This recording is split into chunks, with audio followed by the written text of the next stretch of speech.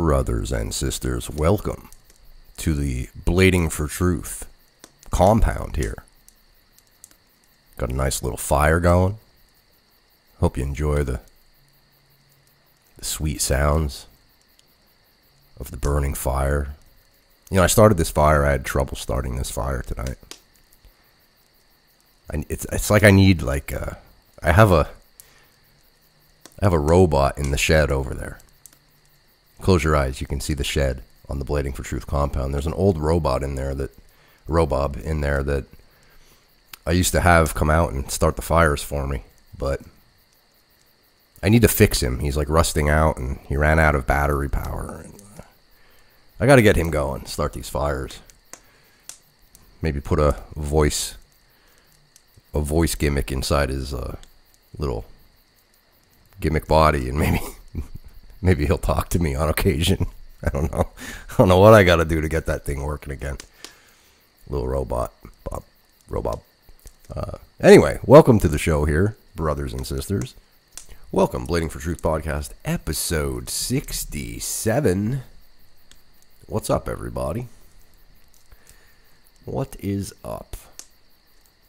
I got a couple things this week I want to talk about. One, and we'll get to it later, on the pro wrestling front, I have a question for WWE fans. That's right.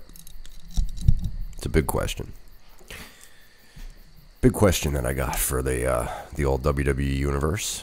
But before we get into pro wrestling, I saw the Joker today. No, not the Joker. I saw Joker today. Oh my God. This movie, guys. This movie was flipping amazing. Amazing. I have a proper review coming out tomorrow of Joker. And I hate that word review, but that's what everybody calls it. So I guess I gotta, put review in it. But I don't like using the word review because it's just me. It's just me talking from a fan's perspective. I think review is for people that, consider themselves critics. Even though the critics today are just bloggers anyway. They're doing the same thing I am, except they're typing it out and misspelling things every 5 sentences. But that's neither here nor there. But anyway, yeah, my Joker review proper is coming out tomorrow, which would be Monday. I will say that I really feel like, since I thought about it all night since I left the theater, this may make my all-time favorite movies list, and I'm not kidding. It's been a long time since I said those words, or had that thought, and Joker was amazing. So, to Warner Brothers, Todd Phillips, and Joaquin Phoenix, I say thank God for you. Thank God. Thank God. Amazing movie. Amazing movie. I want to talk about it with some people. Like I said, tomorrow, the little review, I'll give you my thoughts on it. Non-spoiler, but I did, I went through one scene and laid down some specifics of the scene. But maybe at the end of the week, I'll do another one with spoilers, because I want to talk about the ending of the movie. And I decided not to in the video that's coming out tomorrow. So, I mean, it's the second week. I think it's fair to for people to start talking about the actual plot line and what happened and how the movie ended. But, it's only the second week. So maybe we wait on that one more week. But excellent movie. If you're a fan of the Joker character, you will be a fan of this. So I would suggest definitely get your ass to the movies. Do it. Do it as soon as you can. Excellent. Excellent movie. Shout out to the old school 70s films. Swig of coffee. So, Blading for Truth, podcast 67 here. I don't have much to say, but go see Joker, and WWE fans, I have a question. The question is, do you hate yourselves? It's a serious question. If you're a WWE fan and you stumbled on this, you're listening and you feel like typing, because I know you do, because you're a WWE fan, leave me a comment and tell me if you hate yourself or not. Because I don't watch WWE anymore, but I do see what's going on the show over the past week. And I can't figure out why at least 2.3 million people to 2.8 million people watch something so terrible and embarrassing. The only thing that I can figure is they hate themselves. I mean, it's at a point right now where I'm thinking, did you ever see Vegas Vacation? Where Clark Griswold is just gambling his whole savings away, and it's like the third time he goes down to the blackjack dealer, and the dealer looks at him. He says something like, "Hey Griswold, why don't we, just to save time, go back, we'll go out back, I'll kick you in the balls, take half of your money, and that'll be that." I feel like WWE fans must be Clark Griswold, because last week, 10-second defeat, Brock Lesnar over Kofi, just to have a match between Cain Velasquez. Wow, cool. And then Monday Night Raw, I saw that Tyson Fury's on, a boxer. Oh, wow, he's getting a main event push. Okay. And so we got MMA, we got boxing on the wrestling show. And then, let's see, Friday SmackDown this week. The rating dropped from 4 million to 2.8 million for the big second episode. Coming off the season premiere, the premiere on Fox television network, where you had The Rock and a bunch of other people said to be there but didn't show up. You got 2.8 million there, and you had some kind of draft, and everybody thought, oh, it's going to be different this year. Ooh, it's going to be an actual draft. No. Stephanie McMahon came out in, 4 or 5 different spots and announced 5 or 6 different picks at once. And it was a pointless show. So my question is, do you hate yourself? Because it seems like the only reason that you would watch some kind of crap like that is because you hate yourself. And you just can't deal with life. I can't believe that 2.3 million people are still tuning into Raw. It's like the magical mystery number that we've been trying to figure out over the past couple years. What is that number gonna take? Like when they creatively bottom out and they just stop. They stop writing stories, and they're just, I mean, the Bray Wyatt thing at the pay-per-view last week with Seth Rollins getting disqualified, but no, it wasn't disqualification. It was a referee stoppage in a cage, in a cell. They're going against their own rules again. Nobody cares. Nobody cares. If this was any other TV show, you'd stop watching it. Pick a show. Pick a show. Let's do El Camino came out, the Breaking Bad movie. I didn't get to watch it yet on Netflix. But imagine Breaking Bad, like, season 4. It premieres and Walt and Jesse aren't making and selling meth. Would you just accept that? Like, it's never addressed, right? Because the equivalent is when you're in a cell, anything goes, right? That's the rules that they have in place for their canon, which is pro wrestling, and that's the rule of the match, right? So anything goes, right? And oh, by the way, cell matches and cage matches are usually, the end of the feud. Well, that doesn't matter anymore, and I guess you throw the rules out because the match was stopped. So would you watch Breaking Bad anymore? Like season 4 comes on, and there it is. They're in a flower business. Wouldn't you be like, wait, what the F are they doing? What is happening? What am I watching? It's never addressed. And then you would watch next week? I'll give you the next week because maybe you're thinking, wait, maybe it was a dream sequence or something. But no. Would you keep watching it? Would you keep watching Walking Dead if, like, bullets didn't stop zombies anymore? Would you keep watching it? I know half the people don't watch it anymore, but, you know what I'm getting at. Unless you hate yourself and you want to punish yourself weekly, what'd you have? Let's see. It was 2 on Friday, probably 4 to 5 hours on Sunday, and then 3 on Monday. Add that up. You're talking about 10 hours of time that you're spending as a fan in a 3-day period. Monday, 4-day period. You gotta hate yourself. Again, I'll say this. I've said this forever. Stop watching it. Because it's never going to change. Fortunately for you, there is another wrestling company on Wednesday nights. NXT has failed, apparently. Their numbers are trash. Trash. Watch AEW. I haven't seen anything stupid there yet for the past 2 weeks. Yet 2.3 million people still watched Raw. 2.8 million people watched this draft on SmackDown, this supposed draft. You mean to tell me that you're never going to stop watching WWE? It's pathetic. It's pathetic.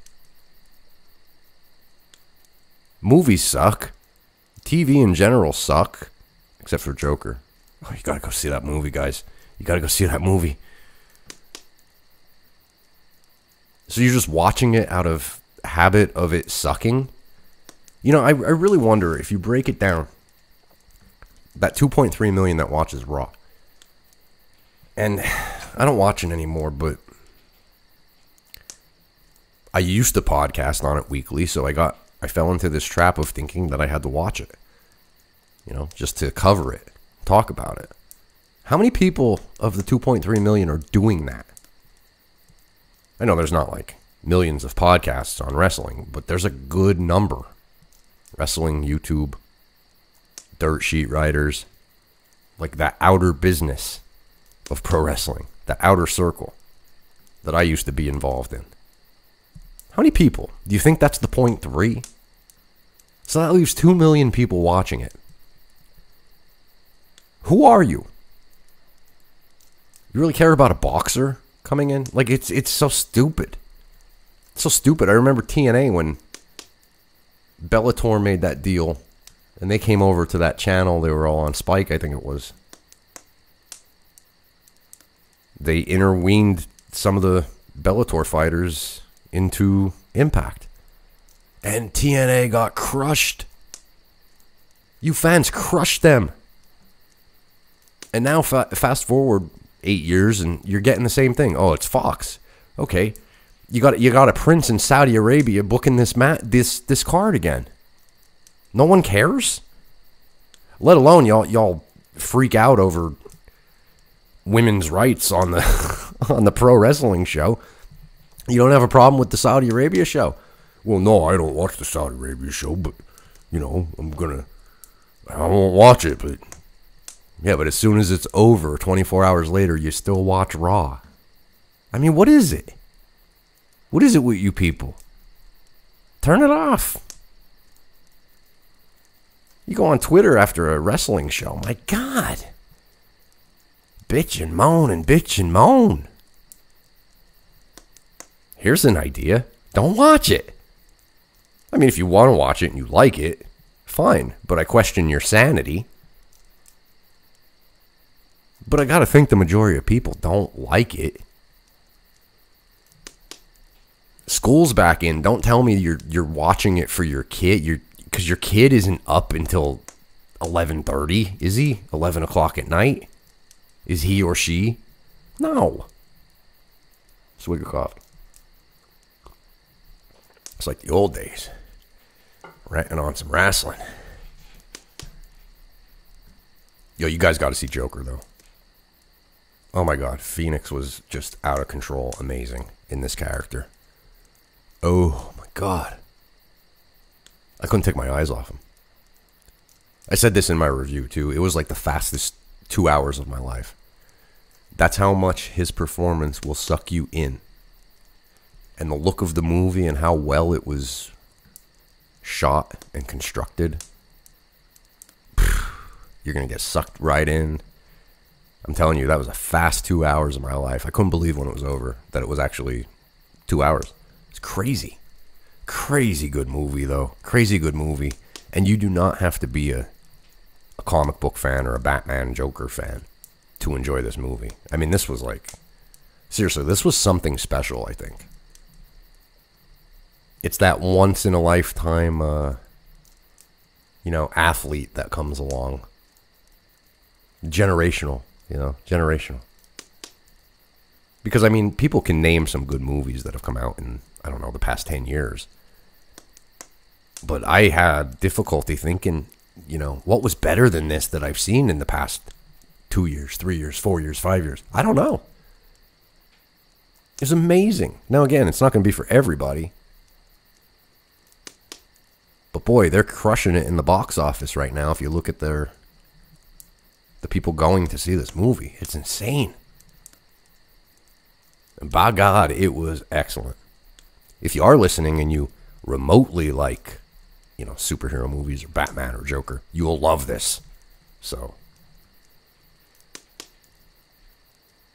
really, go see Joker. Carve out some time this week, man. It's excellent. But yeah, anyway, WWE fans, wouldn't you rather just, if you're in a house, which I'm assuming you are because you're watching WWE, wouldn't it be easier just to smash your head off a wall a few times than to really suffer through 10 hours of horrible wrestling content in 4 days? Wouldn't that be easier? Like, why do you do it to yourself? You know it's going to be garbage. Yeah, but Becky and Sasha had a good match. Well, great. Are people going to remember that, or are they going to remember the ending of the pay-per-view? Yeah, but Bayley turned heel on Monday. She got her hair cut. Well, that's great. Who gives a damn about 5 minutes of the time? See, most people will go to the YouTube of WWE and just check out some clips that look interesting that happened that night. And I know, speaking of YouTube, the Kane and Brock stuff, they have like, I don't know, millions of views on that thing. But they're not watching the show. Those people. Those people are MMA fans. You're not going to get them to watch your show, no matter what you do. So why are they doing this? Probably because they can't make any wrestling stars. But you know who can? AEW. AEW is like the Todd Phillips, Warner Brothers Joker of wrestling right now. So watch it. Get that number up to 2 million. If half of you Raw fans, half of you, which would be 1.15 of you right now, million, if you guys came and watched AEW on Wednesday, the number would be almost exactly the same as the number of Raw viewers right now. So just do it. Give it a go. See what happens. Hell, you might even like it. Imagine that. Imagine you like something that you thought you would never like. Just by watching it, instead of commenting on it like you did watch it. Or you know what's going on. Imagine you just turned it on and you actually liked it. It's funny, I'm talking about Joker and WWE. It's almost like it's almost like it was written in the stars. Vince McMahon's the Joker. He's legit the Joker. And the joke's on you, WWE fans. Pro wrestling fans. Joke's on you. Hey, pal. Put on a happy face. Yeah, it's that. Because he knows he has this insulated 2 million people. He's got to be saying when he sees these numbers weekly, he's got to be saying to people in his creative meetings, it doesn't matter because as long as we stay around 2 million, we're golden. USA Network doesn't get $2 million for anything. But they do for us, pal. As long as we don't... We can throw shit out there for 3 hours. As a matter of fact, that's what we're doing, pal. We can just throw shit between the hours of 8 to 11, and we'll still get 2 million people. You really think he's going to change the way he books? Unless he has a reason to? You know what a good reason would be? If everybody stopped watching the show, and you see that 2.3 million, 2.5 million, whatever they're getting on a consistent basis. Imagine if that dipped under 2 million. It's one little number. It's 300,000 people. It's not going to change unless that number dips. So change it. 1 week. 1 week. Just stop watching it. Get that number on Raw to a 1.9 and you see if he makes changes. And then go to the YouTube and check out everything you missed, and you'll see you didn't miss anything. So at that point, get your friends to stop watching it. And maybe that 1.9 dips down to a 1.5. Then will it be panic time? It's the only way you're going to get things to change. People like us that are talking about it, how horrible it is. I don't even watch it anymore. I don't care if they change it. If they changed it to look exactly like AEW and copied their booking, I still wouldn't watch it. I'm done. I'm out. I'm too late. It's too late for me. You say that now, but you wait, pal. I'll get you back too. No, I'm done. But you people that are still watching it, man, what are you expecting? You expect it to be better if you're still watching it? You're gonna forge through. You're gonna forge through and just hope it changes. Good luck with that. Good luck with that. In what business does that happen? He's feeding you shit and you're eating it. You go back to the same restaurant every week, even though it's horrible. And you know it's horrible. You're just doing it out of habit. It's horrible.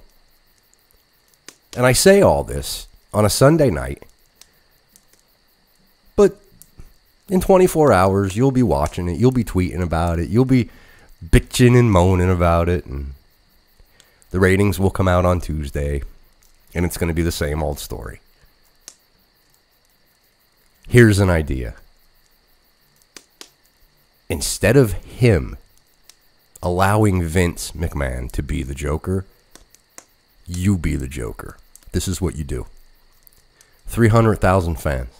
Let's get this number under 2 million. 300,000 of you, go see the Joker movie tomorrow. 8 o'clock at night. Go do it. Skip Raw. Don't DVR it, just skip it. You could read a report on the dirt sheets to see what you missed. And when you do, you'll be like, oh, I didn't miss anything. Do it. And see if anything changes. Put the joke back on him. Because he is joking you. I'm the Joker, pal. I'm the Joker. Stop me if you heard this one. Knock, knock. Who's there, Vince? Shit. Shit who? Shit booking, pal, and you're watching it. That's him. That's him. Doesn't give a damn. Because of that number, he doesn't give a damn. So, it's up to you. But if you like WWE, put down in the comments. Tell me why I'm wrong. Tell me what I'm missing. Or you don't even watch it anymore. You don't know how good it is. Okay, well, you tell me. You tell me. Blading for Truth. Let's put this fire out tonight. I know, only 20-some minutes, but...